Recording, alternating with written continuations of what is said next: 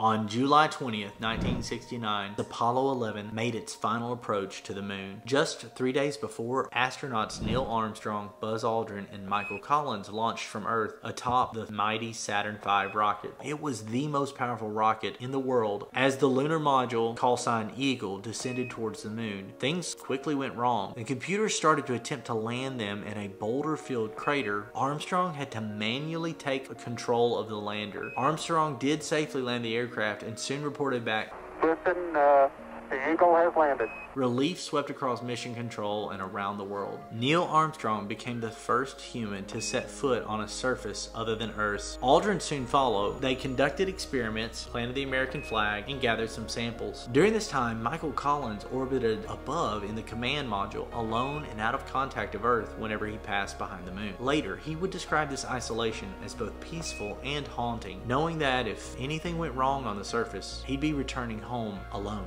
After about 21 hours on the lunar surface, the crew faced yet another challenge. There was only one chance for the lunar module to ascend and reconnect with Collins in orbit. Any failure in the ascent engine could have stranded them, but the engines fired and they successfully rendezvoused. On July 24th, 1969, the crew splashed down safely in the Pacific Ocean. The lunar landing is truly remarkable given the speed at which the program and NASA developed and the technology of that day.